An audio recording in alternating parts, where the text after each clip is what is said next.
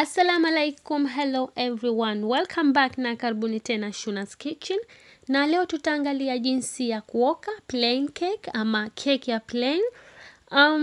Ni keki ambayo wengi wali request siku chache ambazo zimepita kwenye ukurasa wangu wa Instagram.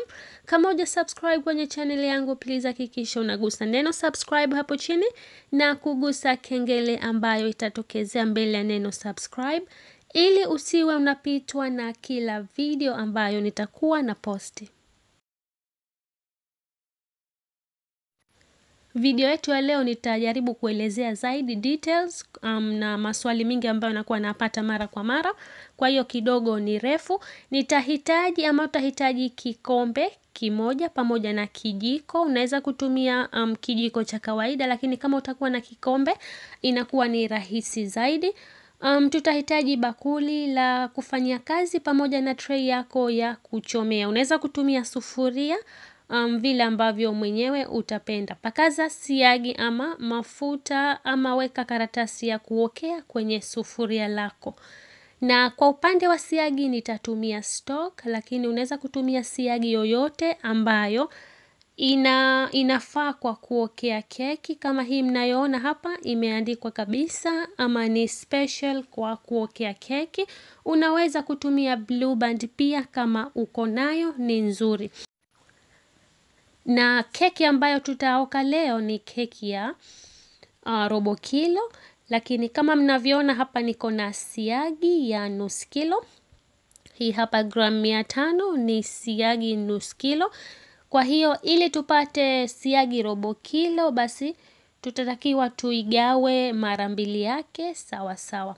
Kama una mizani unaweza kutumia kwa uhakika zaidi, lakini kama huna unaweza kukisia kama hivi, kuigawa nusu, ama unaweza kununua robo toka dukani ama kile kikopo cha robo.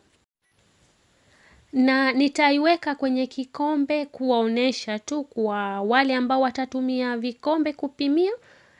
Kama utatumia gram, kipimo cha gram kama nilivyosema ni gram 250, lakini kama utatumia kikombe basi siagi gram 250 inaingia kwenye kikombe na inajaa vizuri. Imejaa kidogo zaidi, lakini kama utatumia kikombe, weka kikombe kimoja, hakikisha umeiweka vizuri, hamna nafasi chini ya kikombe. Baada hapo weka siagi kwenye bakuli lako la kufanyia kazi, kama ni bakuli hilo au kama ni mashine ya kusagia, na tutapima sukari kikombe kimoja. Sukari kikombe kimoja ambayo nimepima mimi kama gram 210, ambapo siagi ilikuwa gram 250. Kwa hiyo kama umenotice hapo sukari imepungua, unaweza kuweka sukari gram 250 kama siagi, lakini napenda sukari kwenye keki ipungue, isiwe sawa na siagi. Siagi ni gram 250 na sukari ni gram 210. Kwa hiyo hapo kuna gram 40 zimepungua. Unaweza kupunguza gram 10, gram 20 au 30 vile ambavyo mwenyewe utapenda. Saga kwa kutumia mashine ya kusagia au kama utatumia mwiko ni sawa. Changanya vizuri kwa muda wa dakika 5 mpaka 7. Ichanganyike vizuri na ianze kupiga weupe kama hivyo mnavyoona. Baada ya hapo ni muda wa kuweka mayai.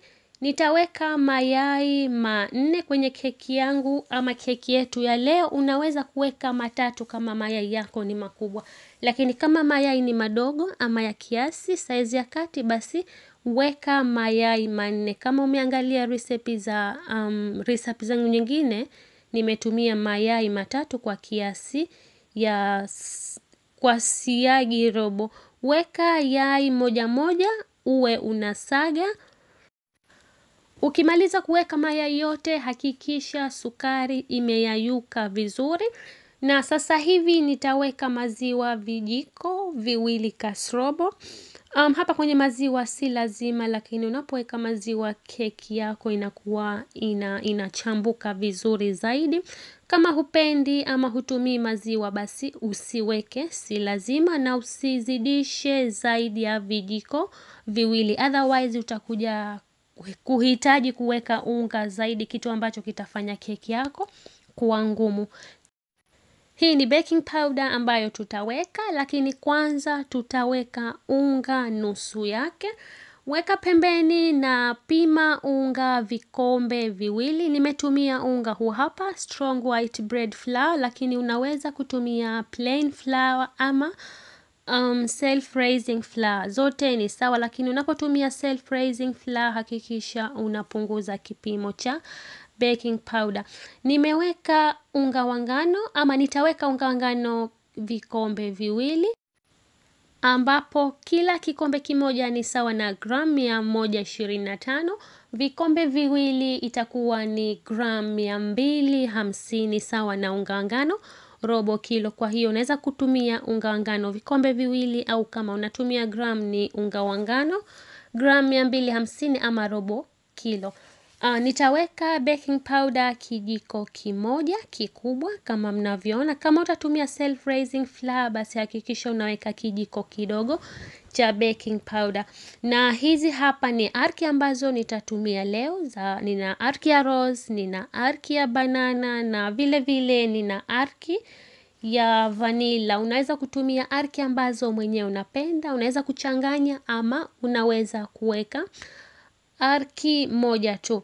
Nitaweka kiasi ya nusu kijiko kidogo cha arki ya vanilla, nusu kijiko cha arki ya rose na kidogo, si nyingi, arki ya banana kwa sababu iko strong sana na inaleta rangi kwenye keki yako. Si lazima, kama nilivyosema, unaweza kuweka arki ambayo utapenda. Changanya arki pamoja na unga wa ngano kikombe kimoja kiliobaki. Kama unakumbuka tuliweka kikombe kimoja tu. Kama ulichanganya unga wa ngano na baking powder basi unaweza kuweka moja kwa moja. Kama hukuchanganya na baking powder unaweza kutanguliza unga wa ngano kwanza, ukaja na baking powder, arki na ukamalizia na unga wa ngano. Ukimaliza changanya vizuri, hakikisha unga hauna madonge, na vile vile hakikisha umeshawasha oven mapema moto 180, au kama utaoka na mkaa vile vile unaweza kutayarisha mapema. Labda niwape tip moja, kama utatumia mayai 3 na si 4 kwa kipimo cha robo kilo, na vile vile usiweke yale maziwa, basi unga wa ngano unaweza kuweka kikombe kimoja na nusu tu ama viwili kasrobo na si viwili kamili. Kama utaweka mayai 4 pamoja na maziwa basi unaweza kufuata vipimo kama vilivyo. Weka mchanganyiko kwenye tray. Kama nilivyosema mwanzo, ni keki ya plain, hatutoweka cocoa powder, hatutoweka rangi wala kitu chochote. Weka mchanganyiko wako vizuri na uweke sawa kama hivi mnavyoona, kuhakikisha hakuna nafasi ilobaki ndani. Otherwise keki yako itafanya matobo tobo. Vile vile unaweza kuigota tray yako na ichome kwa muda wa dakika 45 mpaka 50, au mpaka uone imeshawiva. Unaweza kutumia ujiti kuiangalia kama ndani imeshawiva ama bado. Baada ya hapo keki kisha kuiva itoe na iweke pembeni ipate kupoa. Baada ya hapo keki kisha kupoa tayari kwa kuitoa kwenye tray. Unaweza kuitoa kwenye tray ikipoa kiasi ama ikisha kupoa moja kwa moja. Inategemea na tray ambayo umetumia. Kama mnavyoona keki yetu tayari imeshamaliza na imeshapoa, ni laini sana. Kama utataka keki yako iwe laini zaidi ya ambavyo imetoka, kama utakuwa na muda umepika keki yako usiku, basi ikisha kupoa ifunge kwenye plastic foil ama zile foil za plastic vizuri. Hakikisha haipitishi upepo. Mpaka siku ya pili ifungue, itakuwa imezidi ulaini kuliko ambavyo ilikuwa mwanzo. Na keki yetu kama inavyoonesha ndani, kama hutaki hii rangi ya manjano basi usiweke ile arki ya banana, au kama una arki ya banana nyeupe unaweza kuweka. Keki yetu ni laini kama mnavyoona na imechambuka vizuri. imewiva vizuri na ni tamu pia. Asanteni sana kwa kuangalia. Kama umependa hii video, please usisahau kusubscribe kwenye channel yangu. Share hii video na marafiki zako. Like na ukomenti chini, napenda kusoma komenti zenu. Asanteni sana.